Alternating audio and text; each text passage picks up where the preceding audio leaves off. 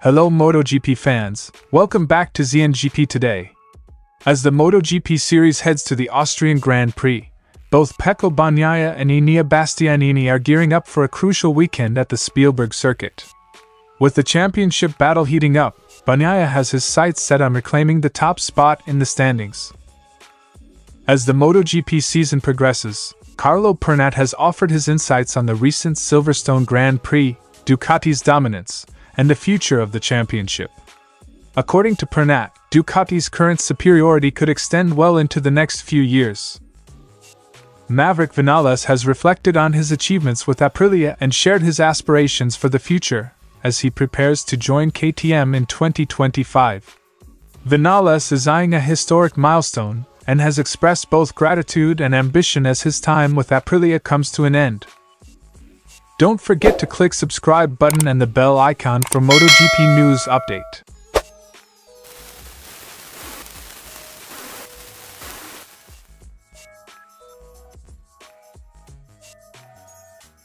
Pecco Bagnaia, currently trailing in the championship standings, is focused on closing the gap and regaining his position at the top. After a challenging previous race weekend where he couldn't secure a victory, Bagnaia acknowledges the importance of the upcoming races. "I'm happy to be back racing in Austria. The Spielberg circuit is one of my favorite tracks, and we've always been competitive in the past. In general, it's a track where Ducatis have always been very fast, so I hope that many riders will be able to fight for the top positions." Quote from Pecco Bagnaia. Bagnaia aims to use the Austrian round as a springboard to climb back to the top of the standings. His strategy will be to maximize performance at a track known for favoring Ducati bikes. "Our approach to the weekend will be the same as always. Now the objective will be to try to get back to the top of the general classification and then try to open up a gap in the championship in the next races." Enea Bastianini arrives at the Austrian Grand Prix with a strong momentum following his double victory at Silverstone. His recent performances have boosted his confidence as he prepares for another competitive weekend. "I have always liked the Austrian track and it is definitely Ducati friendly. I also got my first MotoGP pole position here in 2022. At Silverstone, we were able to be fast from Friday and even qualifying was better than in previous Grand Prix. So I think I can start like this here in Austria and find the same feeling that allowed me to be so competitive in England." Quote from Enea Bastianini.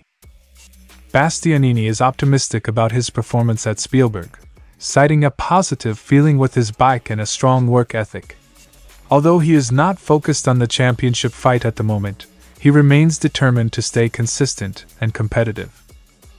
"The feeling with the bike is there and we are working well, so I am confident that we can do well here in Spielberg.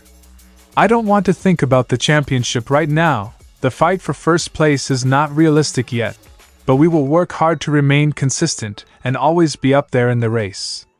Quote from Enea Bastianini. Both Ducati riders, Bagnaia and Bastianini, are set to leverage their strong performances and favorable track conditions at Spielberg. Ducati has historically excelled at the Red Bull Ring, which could play a crucial role in their championship campaigns. As Pecco Bagnaia aims to close the gap in the standings and Enea Bastianini looks to build on his recent success, the Austrian Grand Prix promises to be a pivotal moment in the MotoGP season. Stay tuned for what's sure to be an exciting race weekend at the Spielberg circuit.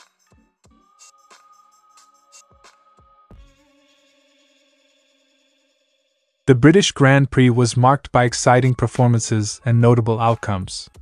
Enea Bastianini had a standout weekend, securing victories in both the sprint and the main race, which significantly impacted the championship standings.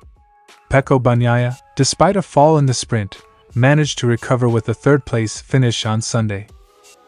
It was Enea Bastianini's weekend. He only needed to get pole position.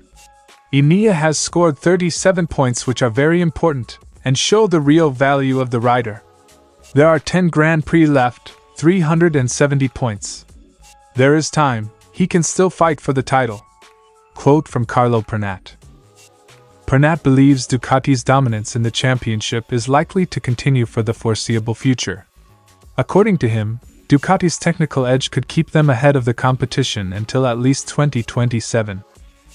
Ducatis are unbeatable right now, 5 of them in the lead and 8 in the top 10. With the change in regulations, Ducati might not have any rivals until 2027. Although the other manufacturers are working, on a technical level they are not there yet. Despite Ducati's current strength, Pernat noted that next year's rider lineup changes could impact their dominance. With Jorge Martin and Marco Bezzecchi moving to Aprilia and Enea Bastianini joining KTM, the dynamics within Ducati and the overall competition could shift. The riders could make the difference and reduce the gap with Ducati, referring to the significant changes in Ducati's rider lineup. Pernat also commented on other key riders and teams.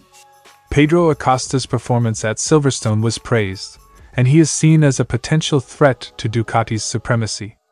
Meanwhile, Marc Marquez's performance, which he himself admitted was less than stellar at Silverstone, was also analyzed. Pedro Acosta woke up once again, good for KTM because the others are not there. Marc Marquez did what he could, he always said he didn't like Silverstone. Pernat expressed disappointment with Aprilia's performance at Silverstone, highlighting a lack of expected results from Maverick Viñales and Alex Espargaro. He also critiqued Ducati's decision to bring Marc Marquez on board, suggesting it might disrupt team dynamics. Perhaps Ducati's decisions were hasty. They could have waited until September. The agreement has already been made, but it could be detrimental to the internal balance of the team. Despite Ducati's current dominance, Pernat remains optimistic about the title race. With 10 Grand Prix remaining, he believes the championship battle will be intense and could extend to the final round in Valencia. This title fight will go down to the wire in Valencia, with more than just 2 protagonists than last year. It will be a great championship in spite of everything, and it will be decided in Valencia, Pernat concluded. As the MotoGP season continues, Ducati's current strength is evident, but the competition is far from over. With several key riders and teams looking to challenge Ducati's dominance, the remainder of the season promises to be thrilling. Stay tuned for more updates and analysis as the championship unfolds.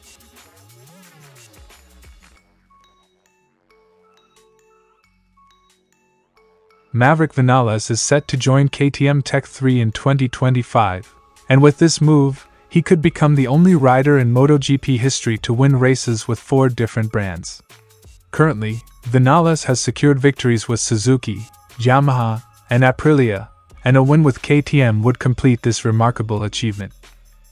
I think I can be the only one in history to win with 4 bikes. Obviously, a good goal is to bet, which is what I did. But I believe in myself and my instinct tells me to go for it. I'm not afraid. Quote from Maverick Viñales. Viñales has already achieved significant success with Aprilia, including a victory in Austin. He views this accomplishment as fulfilling his current objectives and is looking forward to new challenges. I think that with the victories I closed the circle on Aprilia. So my objective since April is done. With this I feel totally free to go. Viñales reflects on his time with Aprilia, discussing the challenges he faced and the improvements made over the years. He acknowledges the difficulties he encountered with the bike's setup but remains grateful for the progress achieved. I couldn't understand why it took me so long to win with Aprilia. In 2022, the bike was very good, but I wasn't able to do it. In 2023, we found some things with Manuel, and once we changed that, we started to do good results. Viñales told by Motosan. Despite his success, Viñales is moving on from Aprilia to seek new opportunities. He expresses his motivation to be at the front of the grid, and his decision to switch teams reflects his desire to achieve top results. To keep getting good results, maybe it would have been easier if I stayed. But I want to be at the front. And maybe, who knows, maybe I can, maybe not. As Viñales prepares to leave Aprilia, he expresses his gratitude for the opportunities provided and his commitment to helping the team achieve success in the remaining part of the season. I am very grateful for the opportunity that Aprilia has given me. I will give my best and try to help them a lot in the second part of the season. Viñales also compares Aprilia with Ducati, noting the consistency of Ducati's performance, and expressing hope that Aprilia can close the gap and become more competitive. Ducati's biggest difference is consistency. They are able to be constantly on track very well, especially in the race. We are missing the second part of the race. Viñales concludes with his aspirations for the future, emphasizing his goal to compete at the highest level and potentially end his time with Aprilia on a high note. Saying goodbye in the top 3 will be fantastic. I am dreaming perhaps too much because I need to read really big names. But yes, it will be really good, Viñales concluded. Maverick Viñales is setting ambitious goals for his future, aiming for a historic achievement with KTM while reflecting positively on his time with Aprilia. As the season continues, all eyes will be on his transition and performance with his new team. Thanks for watching ZNGP today, and this is your MotoGP news update. See you in the next video.